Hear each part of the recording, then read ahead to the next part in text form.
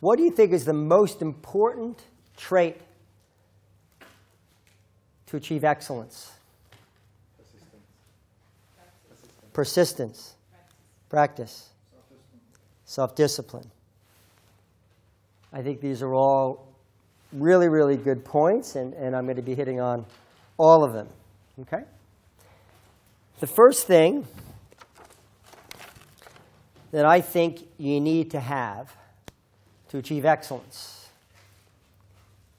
confidence in yourself. Okay? Now, what I mean by this is not overconfidence. We know a lot of people are overconfident, but a belief in yourself. Okay? So what are some examples of that? Well, first, you have to exhibit that to the outside world. Okay? How do you do that? Basic things I'm mentioning. Sounds silly. Handshake. Firm handshake. Look people in the eye. When you talk at a meeting, look in the eye, eye contact. All these things are very, very, very helpful. Your resume. Simple example. So my nephew, who was in the class a few weeks back, sent me his resume. It lacked confidence. Okay, how did it demonstrate that? Way too much stuff. Small font, couldn't read it. Because of the lack of confidence, he had to put everything he did since he was 12 in it. No. Think about what matters, and then think about how to sell yourself. So I said to him, Corey, weren't you the first intern ever promoted to analyst at the company's history? Yeah, I was. It's not on your resume. Don't you work on the account for General Electric, the third largest company in the world, on the biggest environmental program ever? Yeah, I do. It's not on your resume. Okay? Be confident. Sell yourself. Okay? So a lot of things in life, and these are very much interrelated, confidence and selling. My wife looked at the slide and had the word selling originally in it, and she said, I don't like it, because there's a negative connotation with selling. But in anything you do, you have to sell, and it's very interrelated, selling and confidence. Job interviews mention the same thing. Go in, project the way you project yourself. Somebody here mentioned posture. Somebody here mentioned how you talk. Speaking too much, not having intonation. All this stuff plays into confidence and selling oneself. Asking for things. Some people might never ask for a job promotion. You should. If you think you've done a good job, you go in and you say, when might I expect a promotion? What metrics are you to use to measure me by? You could say, oh, they're going to view that as a negative, but you know what? A good manager will view it as a positive. This is somebody who cares about their career and wants to do well. So be confident. Don't be arrogant, but be confident. Getting meetings with busy people, okay? Everybody likes to think they're important. I learned early on, because I was brainwashed by my parents, that no one is as important as you. You're as important as anybody. You want a meeting with anybody? You deserve it. Okay? Be prepared. Be confident. Running meetings with powerful people. You're thrown into a meeting. I gave you some examples a few classes ago when I was 25, and Jerry Colbert would be in a conference room with me, and he'd leave, and he'd say, Jeff, run the meeting. And I'd have a bunch of 50-year-old lawyers looking at me like, I hate this kid. What am I doing in this meeting with him? Why am I going to listen to him? But I got great experience at a very, very young age. So when you have those opportunities, jump at them. If your bosses leave a room, take charge. Be confident. Be prepared.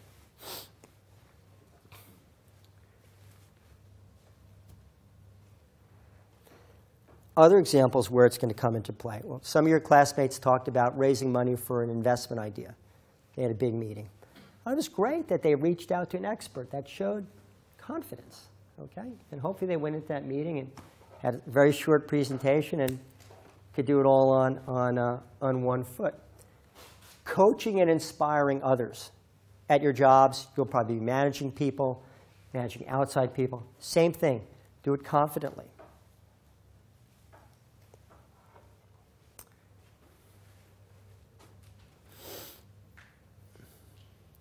Friendship. Okay.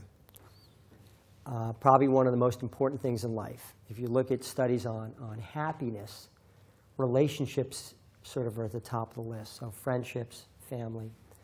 Presenting investment ideas. This is something,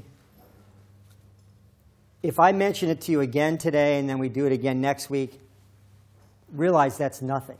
People at Fir Tree, we mention this to them on a weekly basis. We have a quarterly meeting, we'll pull you aside and say, wait a minute, it should have been crisper, cleaner, simpler. Writing is rewriting. So these are the big points that I want you to always think about.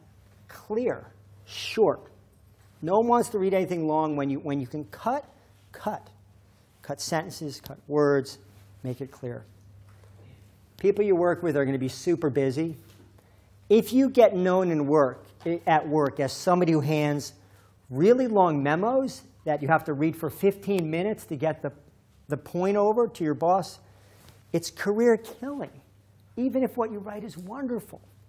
All right? So your job is to make the job easy for the people who you work with. So punchline right away, standing on one foot, what it all means. And then if they want to read the rest of it, they can. Okay? That's what you should be focusing on. So simple, clear, where people who are with you can get this story very, very quickly. I may have mentioned this Winston Churchill quote. A lot of people have been attributed to this quote, Mark Twain, but it's totally true. I'm going to bring something in next week to show you it. Writing something short takes a lot more work than writing something long. Distilling this to these, 7 bullets was a lot more work than crowding it up with 17. I was going through it. No, I don't need that. That's not necessary. So cut. Simple sentences. Writing is rewriting. This is 17 versions of the PowerPoint presentation. That's what it took. Killing lingo. Okay? You're going to meet a lot of people, and you probably met a lot of them in business already, who are going to have a lot of fun talking fancy terms. They read a 10K or they read an annual report, and they start talking in words with 17 syllables. Clarity. Albert Einstein would do his best to explain the theory of relativity in a language that a 7-year-old can understand. And that's how you should write. And then finally, I put up here example, sovereign investing made simple. So we have a team of folks at Fir Tree who've done an absolutely extraordinary job doing what we'll call almost a Bible for how to invest in a sovereign country. So before the past year or two, we were investing in sovereign countries episodically. Once every 3 or 4 years, there'd be something in Brazil or in Latin America or Eastern Europe. But mostly we're doing corporate stuff. In corporate land, it's fairly easy. You understand, revenue and income, right? Not that hard. In sovereign land, it's GDP and GDP per capita and fiscal account and current account. And oh my God, it's mind-boggling. And so we said to our team members, we would like you to redefine sovereign investing in the language of company investing. We want to look at countries like companies. So what's the revenue?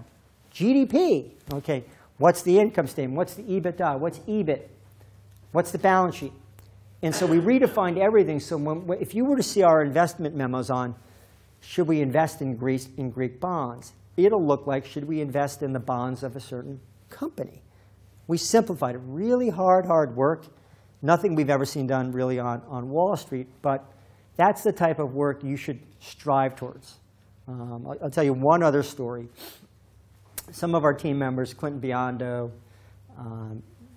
Jim Walker, Joseph C., and Brian Meyer, 4 key players at Fir Tree right now, are working on a structured products investment that involves an insurance obligation that's guaranteed by a bank, that has a swap guaranteed by another bank. You could draw diagrams and get dizzy in terms of where all the money moves back and forth. And they worked really hard at doing an initial memo, and even that group, who's incredibly talented, the first memo was a little bit hard to understand if you weren't part of that working group. And so they needed to redo it because no one can be a devil's advocate if the non-working group people can't understand. So they redid it, and now they've done it to a wonderfully simple, they brought it down to a simple analysis that's very helpful. So these are things I'd like to stay with you. Simple. People are busy. You have to think about, if you're in the shoes of the other person, how quickly can you deliver that message? And again, I'll tell you, there are wonderful people who work with me who are brilliant who are still working on this. Okay, and we encourage them to get on their iPads or if they've got a video, record themselves and see if they can do it quicker and clearer. And some folks who have been with me 3 or 4 years, still working on it. Same concepts, plain English, simple, short, people zone out. The News Corp, practice doing it in 30 seconds, standing on a leg. I actually gave you some time targets. You probably thought that was a little excessive, but I think you're going to work on it. We'll see. And get the stopwatches out, because that's the real world. You're in a meeting at Fir Tree. We're busy. Everybody's talking about a prospect that they want to look at. You should be able to go, News Corp. I think the opportunity exists because there was a hacking scandal which led to the stock price going down. 4 questions. I think it's cheap because the stock price dropped by $9 billion. I think it's only a $1 billion or $200 million obligation. Quality of business. EBIT's gone up 9 out of 10 years. The margins are high. The return on capital is average, but high without tangibles. Management, neutral, but a new guy who has a very, very good record. Catalyst is share buyback. Okay? 30 seconds. And that's what you should be able to do on an investment. Again, people zone out. And if you get a reputation for somebody who can do that, people will want to hear you speak, which is really cool. Instead of them rolling their eyes and saying, oh, God, it's him again, and just going on. And try to sense that with your audience. I think to achieve excellence, again, my opinion, you need time. I think one of the biggest issues you have in your lives right now are these things. What is this? Oh, is that a tape recorder? iPhones, iPads, BlackBerries. It's this. To me, this is it. Okay? So just take a look at the slide for a moment.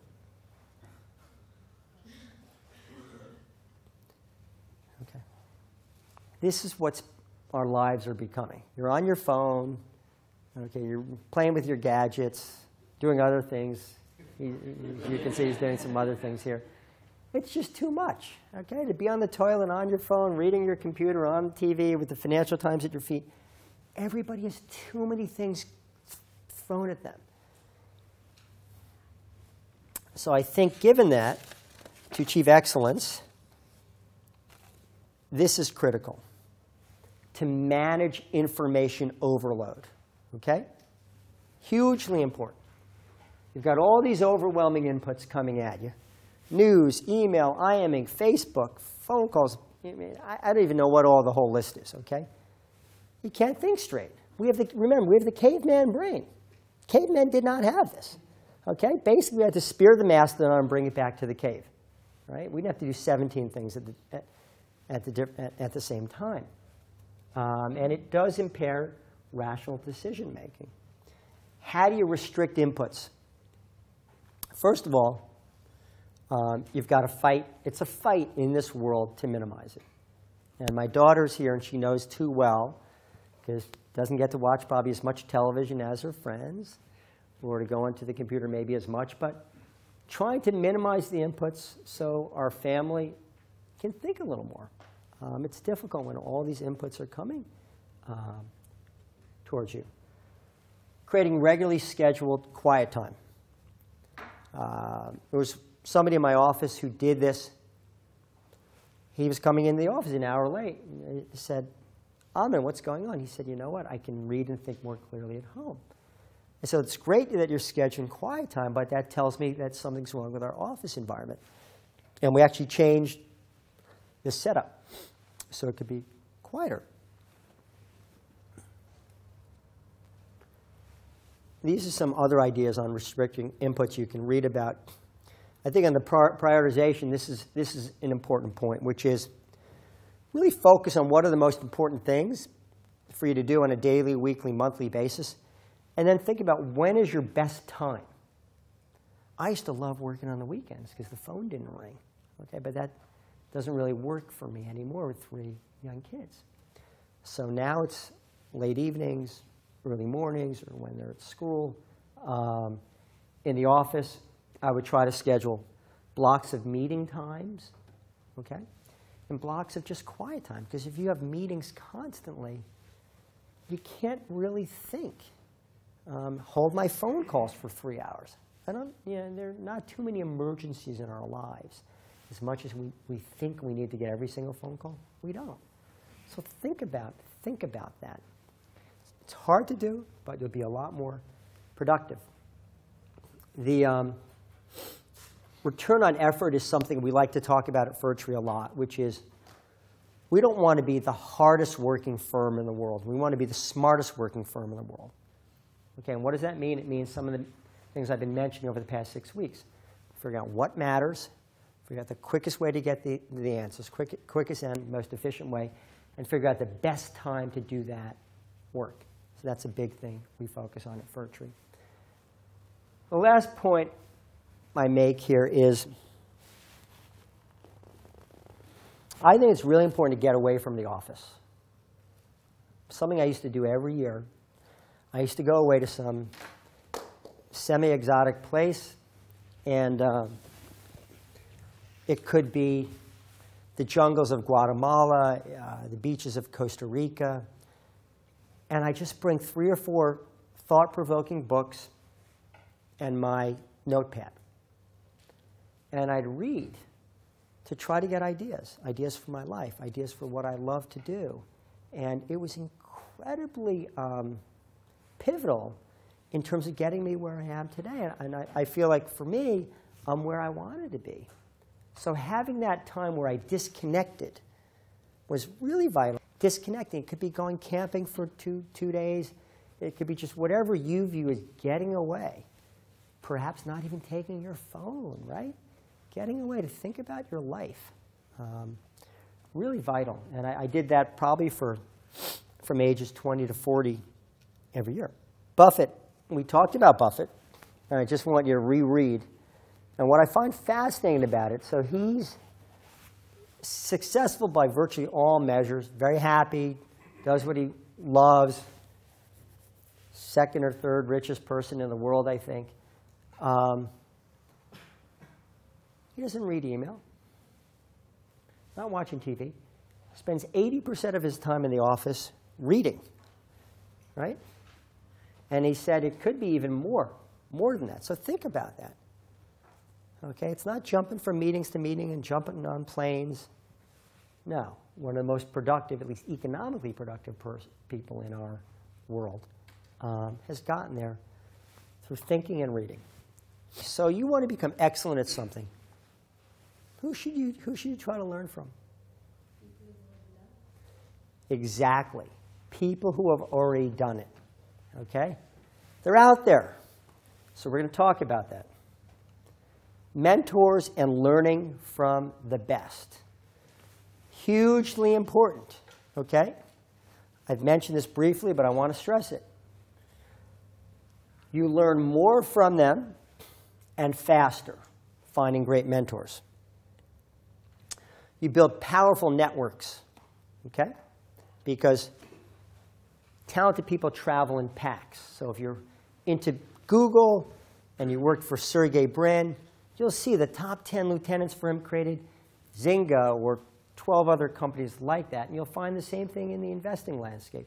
People who worked for George Soros hung out together after and started businesses together. People learned from Buffett, and so on. So you get very, very powerful networks. People travel in clusters. Very important. It also increases the future opportunities. Okay? Great mentors can help open doors dramatically.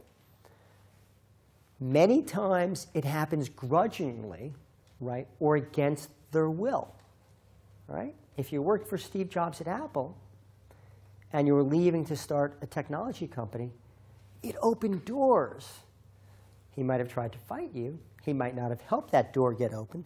But if you were one of his key designers or marketing people, absolutely doors open. So working for great people, doors open.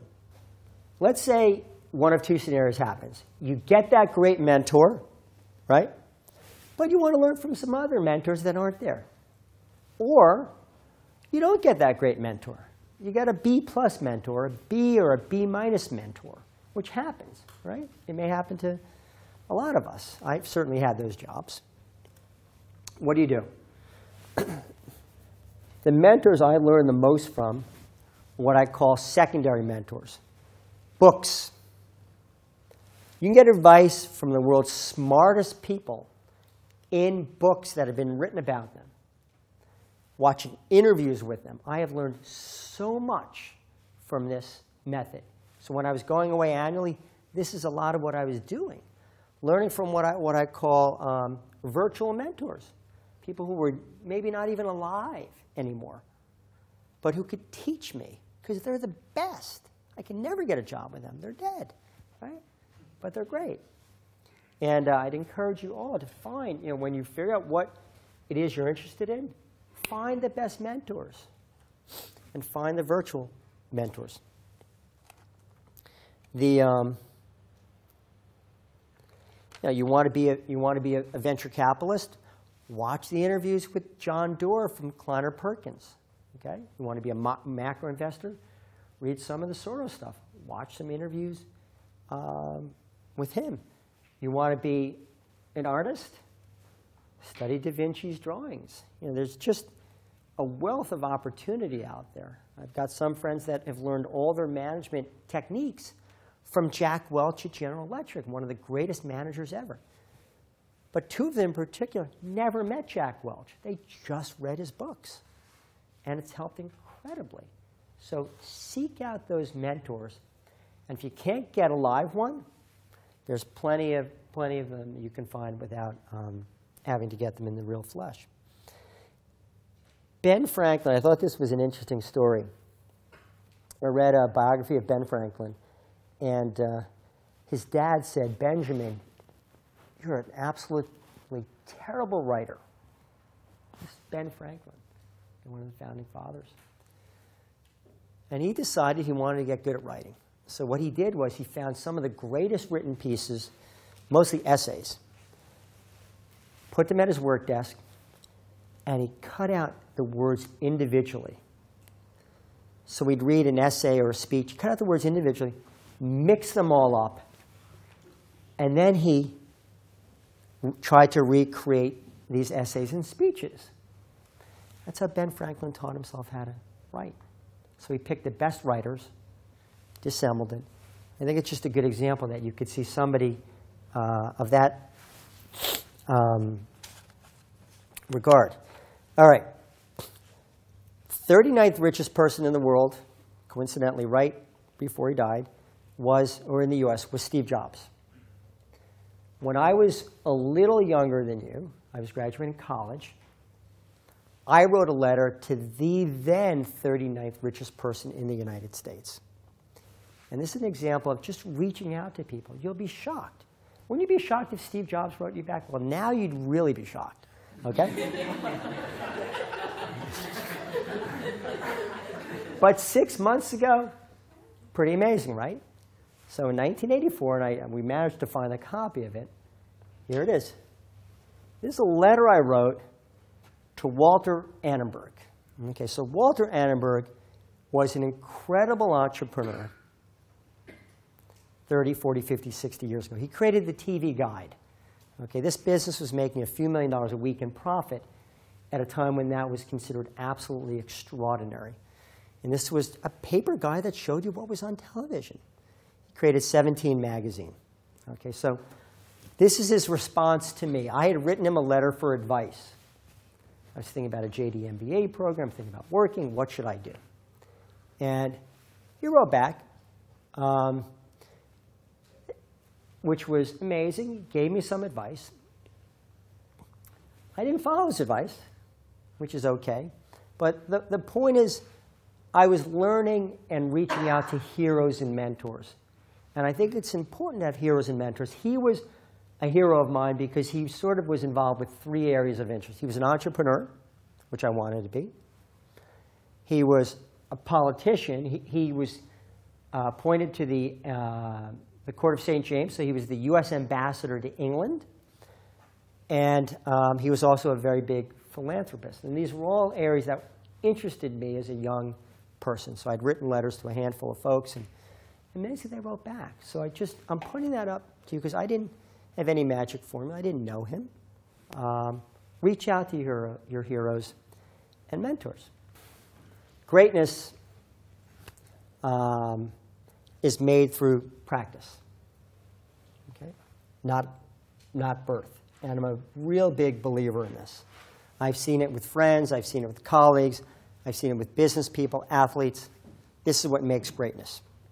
7 specific points on this. And this is mostly pulled out of a book called Talent is Overrated. There's a footnote, I believe, on this page if you want to read it. But if you don't want to read it, I'm summarizing it to you in 2 minutes. Specific practice designed with potentially the help of a coach, okay, where you break the practice down into its component parts. So let's take the speaking you just did. Good example. One component part was eye contact, right? One component part was posture. One component part was tone. One component part was how many words you mentioned. So you'd practice all that, potentially separately, and then pull it together. Regularly repeating practice, so regularly working on it, which is something we do at Virtue. We're always working on this stuff. If we're going to present or have meetings, we challenge each other. We do mock meetings. If we're going to be interviewing a management team, right? Someone will make believe they're the CEO. And they'll sit in the meeting, and we'll have somebody fall asleep, right? What's it like to be in a meeting when your audience is falling asleep? How do you get their attention? Do you go, what do you do? These are things we would put each other through to learn. Important.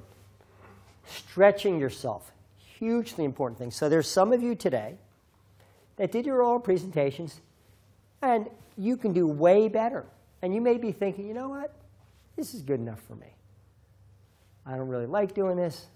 Okay? I'd encourage you to stretch yourself, push yourself. You can do way, way, way better.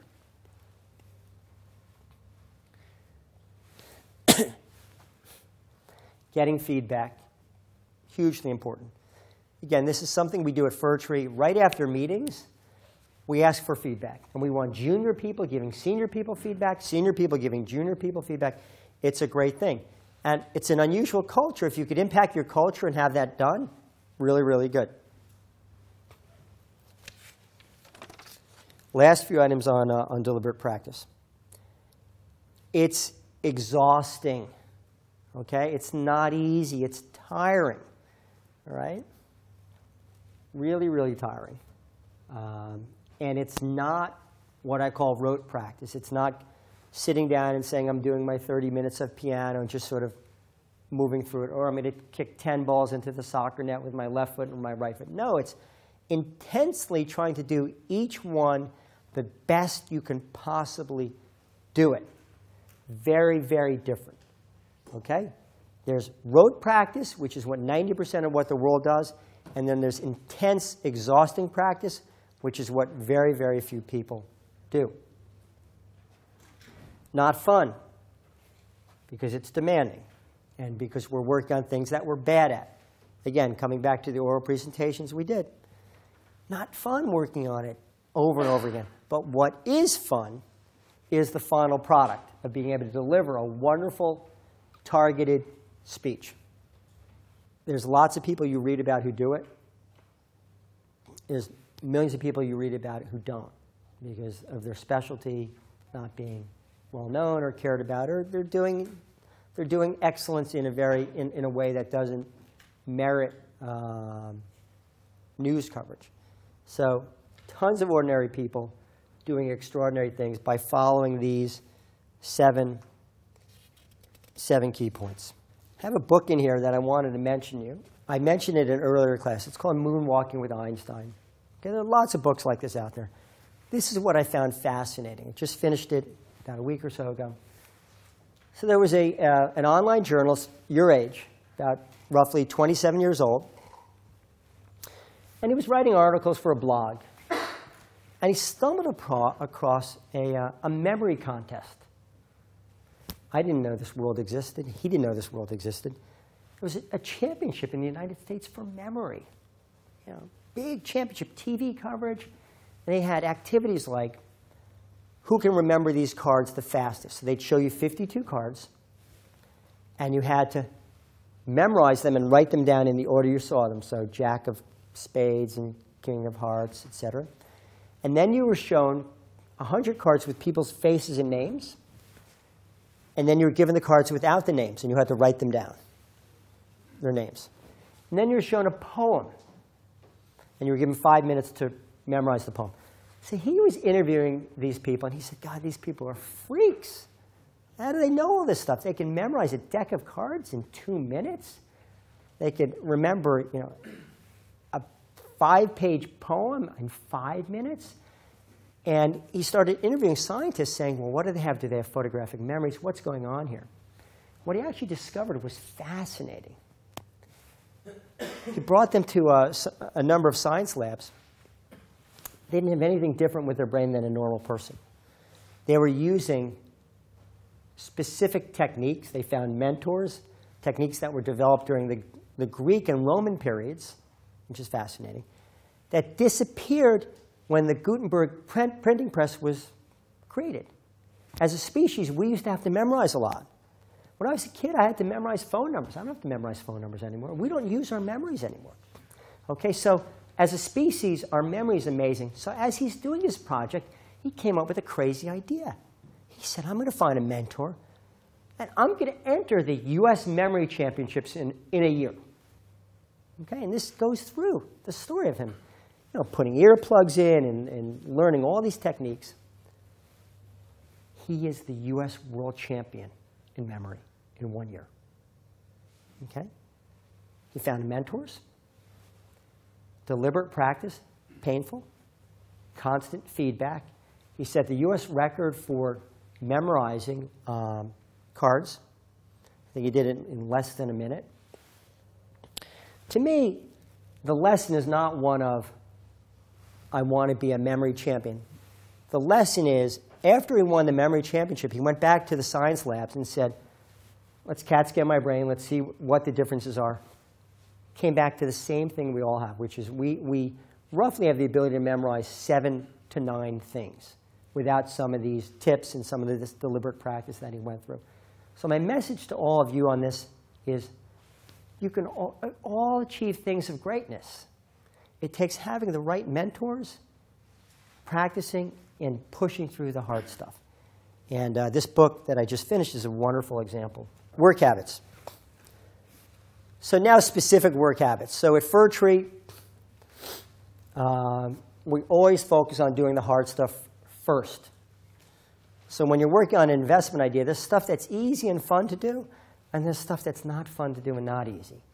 Okay, so sort of thinking, you just had a meeting with the management team. It's exhausting. It was a 6-hour meeting, lots of questions. You just want to go out to dinner. Okay? What do you do at our firm? Right then, when it's fresh, you write down what you learned. That's the hard stuff. Okay, so that's the do real time. You see the wrong habit. And this is a real world example. I was with somebody who was working with me at Fir Tree. We had a bunch of management meetings away from the office. And then we get on the plane. And I'm writing down what I learned and what I didn't learn and what are the critical path issues remaining. And he's reading Sports Illustrated. Okay? I'm his boss. He's sitting next to me reading Sports Illustrated, and I'm working, figuring out what I learned and what we have to do next. He no longer works at Fir Tree. Okay?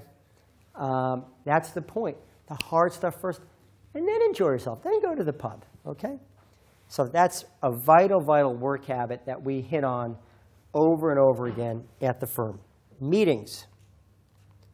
This is something hopefully you're all going to be doing a lot of, running meetings. Okay. How do you run a good meeting? First thing we always do, get the bio of the people you're going to be having the meeting with. Absolutely vital. Because you want to be able to connect with them. Where they go to college. Maybe they wrote some articles you can read in advance. Okay? Maybe they're members of a certain club. You want to connect with people. You want to know those people incredibly well before they've walked into that room with you. And you want to do the same thing when you're going on an interview. If you can get any of the names of the people that are going to interview you, absolutely critical thing. Know the key objectives, okay? It's a given.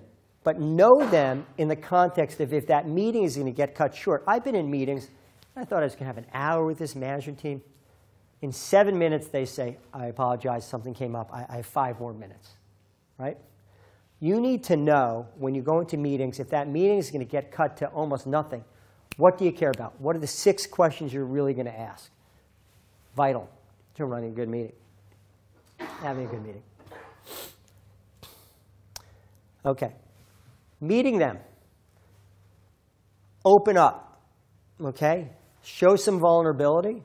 What I have found is that there are a lot of meetings you go into, and in the investment business in particular, the investment manager acts like they're the prosecution and the management team is the witness. Okay? Like they're in the witness stand. Oh, okay, how are earnings going? Why'd you mess up with this? And what's going on with that? And all of a sudden, all the management team can think about is, I can't wait for this meeting to end. Right? You don't want that to be you. Tell them a little bit about yourself. Open up. Show some vulnerability. Connect. Same concept in terms of starting from general and going to specific questions. Start general. Don't go into nitty-gritty right away.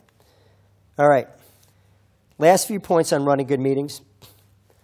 Tie out the numbers. Triangulate the numbers. Come at them lots of different ways if you're doing investment meetings. The next point is something that relates to confidence. Don't fear asking the same question over and over again. Don't care if they think you're an idiot. Ask that. If you don't understand it, chances are somebody else doesn't understand it. If it's an accrual policy or a litigation issue or anything, say, I apologize. Can you explain it to me again? In fact, you know what the ironic thing is about doing that? It shows confidence. Being able to look a management team in the eye and say, I don't understand that. Would you mind telling me again? Saying that 3 times shows self-confidence. Don't be shy about doing it. Connect personally, we talked about. And I tend to be really impressed when I get a snail mail thank you, a written letter. Okay? Everybody gets way too much email. But you'll be a standout if you meet with somebody and you write them a letter and put a postage stamp on it. So just think about that. Negotiation. Okay. Firstly, obvious, but I'm going to state the obvious. You got to know what you want, and you have to really know what really, really matters to you whenever you go into negotiation. Okay? Second is, there are lots of styles that work. There's the screamer, jump on the table. They look like they're going to take out a gun or a knife. And then there's just a calm approach. At Furtree, our style is much more calm. We don't try not to get emotional when we're negotiating. And we're just open and honest. The next point is one I want to stress. Don't fear negotiations. I have partners who fear them. Friends who fear them. If you're going to negotiate with somebody and say, look, we only want to pay this price, not that price, they'll avoid it. No, say with a smile. And this is all I think we can pay. Right? Or if you're negotiating your compensation, same thing. I think I should get paid more, and these are the reasons why. Can we discuss it? Don't fear negotiations. They're not to be feared. Okay, especially if you do it calmly and you've prepared for it. Next point on excellence. I think another thing that helps you to achieve excellence is to have a better mousetrap. Okay? So it could be you've got a better drug if you're a pharmaceutical company, a better product if you're Apple, or a better business model if you're Fir Tree, okay, a fund manager. So what we've done is it's really tough to have an advantage in the investment business, right? All of you are willing to work as hard, if not harder, than everybody on my team. All of you are probably as smart as everybody on my team. So if you're all willing to work as hard and you're as smart, what do we need to do to create an advantage? We need a different business model. We're going to play by different rules. You guys can play by other rules. We're going to win because we got different rules to play by. So the rules we're playing by, we have more patient money than most of our competitors. So multi-year money in hedge fund space is a major advantage. We can invest in situations that take a longer time to go up. We can buy when the world is selling. So when Greek decides they're going to go out of the euro, if they do, or get pushed out, or something like that happens and markets collapse, we can potentially buy things when everybody's selling and they're worrying about redemptions. Those are advantages. Having a broad mandate at Fir Tree is an advantage. Constantly pushing for innovation with our team members is an advantage. Having lived through the Russia crisis, the long-term capital management crisis, the Lehman crisis, subprime crisis, these are all advantages. So think about competitive advantage. Personally, how can you make yourself advantaged? What can you do to professionally make yourself advantaged? And also the business you work with. Constantly, it's a question we're constantly asking. How can we create advantages in our business model other than just working harder? Now I'm going to talk about failure, okay? And the importance of failure. So I'm going to go through just a handful of failures I've had, okay? I'm going to edit a few. First is I had to retake math over summer school in high school. I didn't pay attention. I don't remember if it was geometry or algebra. I had to take one of them over. Okay? That was a failure. When I arrived in college, I remember calling my mother first semester and saying, "Mom, I apologize, I'm just not ready for college." They had given us preliminary grades, and there were C's and D's. And she said, "Believe in you, don't worry, stick it out." And I stuck it out. So that's another example. Law school. I had a summer associate position. And I think I was one of the few summer associates that didn't get a job offer. I worked at a law firm over a summer. And I was getting an MBA also. And maybe they knew that and didn't feel like I was likely to become a lawyer. I probably telegraphed that. But still, it would have been nice to have the offer and then not have taken it. And to have not gotten it. When I looked for my job during grad school, the number of rejections I got, incredible. But not just letters, but phone calls, because I was trying to go about it lots of different ways, calling people or setting up meetings. Rejection after rejection. Don't take them personally. They don't know you. The rejections you should take personally are from the people that love you. And then when I worked at Kohlberg, there were some partners much older than I was who it was a failure in the sense that they weren't big boosters of mine. The head of the firm was, which was great. But there were others that I didn't get on with that well. And that was a failure. So my point is that we're all going to have failures. And the key is, what do you do with those failures? So this is my view on failure. Okay, skip, you didn't get that. Learn as much from failure as you can. There's always good stuff to learn from it. So college. Let's go back to the college example. I was almost failing out this first semester. I went to my economics teacher, and I said, I never really learned how to study. And she gave me a little bit of advice, and I went home and I studied. And I rewrote my notes, condensed them, and I rewrote them again, and rewrote them again, condensed, outlined them, like something I'd never done, over and over again. I went in, and I'll never forget this. Got the exam back, and I got a 48.5 out of 50. I got the highest grade in the class. And I got an A on every single exam I ever took at that college again. Graduated number 2 out of about 5,000 to 6,000 students. And the key is not that I got the A's. That's okay. It's that I took a failure opportunity and turned it into a success. So learn from your failures. Next is control as many variables as you can so you don't fail, right? And if you're going to start a business, think about what's controllable, right? So a couple of your classmates who want to start this business in Mongolia, that was really my question, which is, in Mongolia, how do you fail? Well, you think you own real estate, and you find out a week later you don't.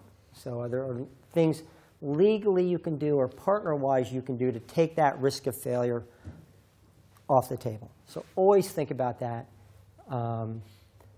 when you're starting a business or when you have a job or really in any initiative.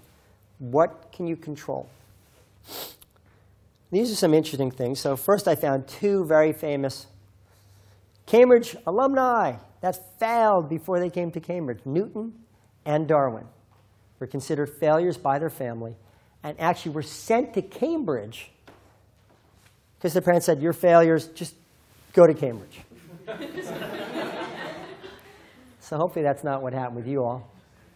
But hey, I think we're all pretty happy that we have Newton and Darwin. And then a few quotes. I mean, many of you probably know the J.K. Rowling stories of her living out of her car and divorced and no one's reading her manuscripts. She learned. She persisted. She practiced. Thomas Edison. 1,000 failures. He didn't view it that way. Right? It took him 1,000 tries to get the light bulb working. James Dyson, who I love, who the Americans don't know a lot about, but I think he said he tried, does he say it in this quote? Yeah, he does. 5,000 failures to reinvent that vacuum. Love it. And who loves that thing with the air blade when you go in the bathroom now? It actually dries your hand. James Dyson. I don't know how many thousands of attempts it took to create that. But failures, okay? And then the big American basketball player, Michael Jordan, cut from his high school basketball team. So failure is hugely important. The key is to not let it stand in your way, to learn from it. To me, these are the final things that you need for excellence. Passion, number 1, by far and away. Do something you love. Okay, we have people come in. Everybody wants to work at a hedge fund now. You're smart. You make some money. But they're not passionate. All right? I'd rather hire somebody who didn't go to a fancy school but breathes this and loves this. So find something that you really, really love because it will show otherwise. For example, the example I gave of that summer job at the law firm, I'm sure it showed. I remember they gave me an assignment where I was checking footnotes, and I had zero interest in it or in the career, and I'm sure it showed. I would have been a very average lawyer. Certainly wouldn't have made partner, would have been unhappy most likely. But I found something I loved, and through deliberate practice and finding mentors, strove towards excellence. Character. It's a lesson I learned early on from my dad and mom, who said, they used something that we call in New York, the New York Times rule. Okay? Never do anything that you wouldn't want your parents to read about on the cover of the New York Times.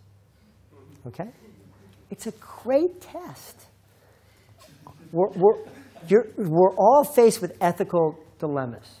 Okay? I remember right after I started Fir Tree, there was a medical device company that needed some money, and we were going to invest some money in it. And they said, "Help us raise some more money." And we said, "Sure."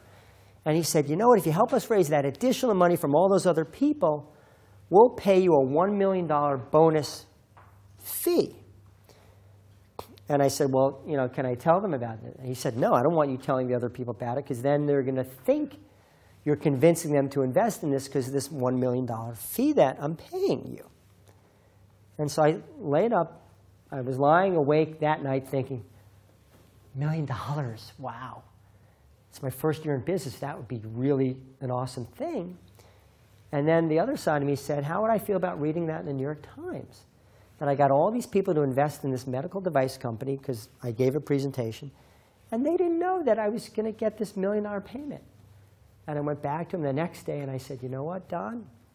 I'll help you raise that money. I'm going to invest, but I don't want the $1 million payment. And his jaw dropped. I was like, what? Are you human? And I said, yeah. And so the most important thing you have is not money. It's your reputation. So all of you are going to be compromised, or people are going to try to compromise you. Integrity is numero uno. You lose everything, you feel good about your reputation and yourself, that's enough to have. Being patient, we talked about that. I'm not going to dwell on that more, but don't be in a hurry. And there's the last slide, you'll see why. Intellectual curiosity, being a lifelong learner. I have to tell you, it's so exciting, constantly learning. So reading this book I just read on Einstein and memory, and thinking about how can I apply this to my life, my family, my business. So just asking questions and always trying to learn is a wonderful, wonderful thing to bring to your life and your career. All right. Investor versus football player. Messi. It's almost over for this guy. He's 24. Think about that. He's got 3 years, 4 years, and then it's, all right? He's got a lot of glory right now. He better have it, because it's going away. He's going to have a pot belly, and you know, who knows what, lose his hair, and it's over for Messi. Irving Kahn, okay? Turned 106 this year. He's alive. Was the second teaching assistant for Ben Graham at Columbia Business School. Okay? He's still getting better in many ways, if you listen to him. He's still learning and getting better. So if you can have a career where you keep on getting better, that's exciting, right? So see if you can find things where you can keep on getting better. So here's a question for the group, really quickly. Whoever raises their hand first. He started with $10,000 when he's 25. If he increased that investment at 15% per year, which is a little lower than Furtree's gross returns, how much would that $10,000 be worth now? Nipith, you're up. Take a guess. $10,000 when he was your age. How much is it worth today? $718 million. Okay? It shows you the virtue of patience, right? So I thought that was a good conclusion to the lecture on excellence, because I think Irving Kahn really exhibits a lot of things I've been talking about during the lecture.